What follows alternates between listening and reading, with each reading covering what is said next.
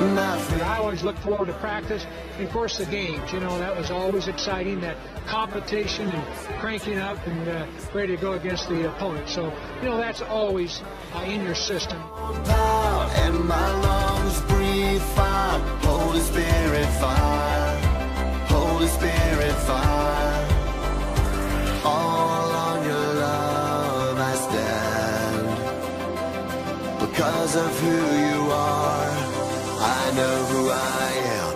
So fortunate to have had an opportunity to have coached, to say that I coach football and I coach these young men, because it's something that I'll always cherish and feel that I'm blessed. Because it's a great profession, but I'm going to tell you something.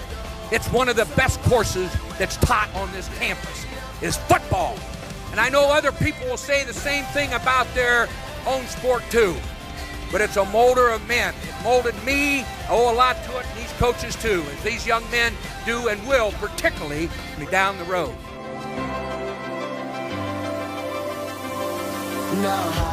After practice, I pulled Woody aside and I said, Woody, I got great news.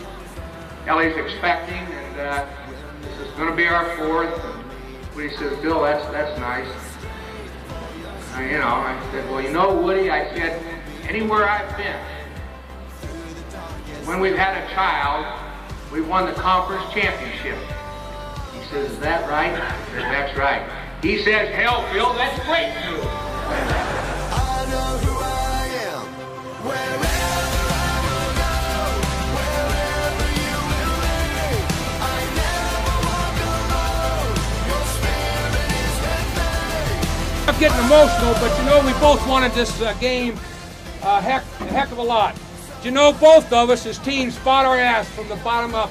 By God, I commend you, and we have a lot of respect for you. You're a damn fine football team, and congratulations on winning the title. I'm just going to say this.